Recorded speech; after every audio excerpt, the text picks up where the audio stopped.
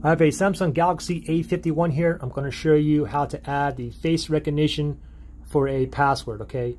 Very, very simple here. So first thing you got to do is go into your settings, swipe up on the screen, settings icons right here. Let's go ahead and tap on that. And now we want to go ahead and scroll down until we see biometrics and security, which is right here. Let's tap on that. Now the first one up here is face recognition, okay? Let's go and tap on that. Now it's going to ask you for your PIN or password if you already set this up.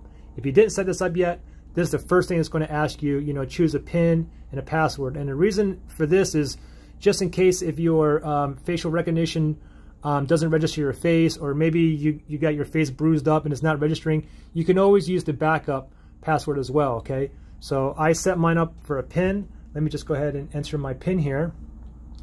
And then click on next. And now face recognition, let's go ahead and click on continue right here. And now it's asking, do you wear glasses? If you do, click on yes. If you don't, leave it on no. We're going to go ahead and click on continue here. Now what I have to do is position my face into here, like this, and just let it sit there.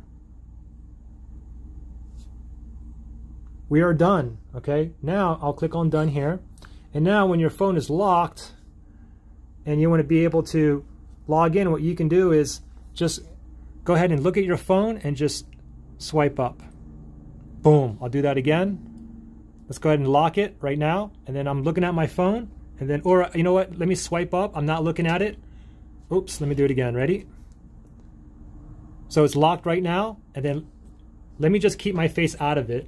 And then let me just swipe up. And it's asking for that password. But if I put my face into it, we're automatically in. Pretty simple.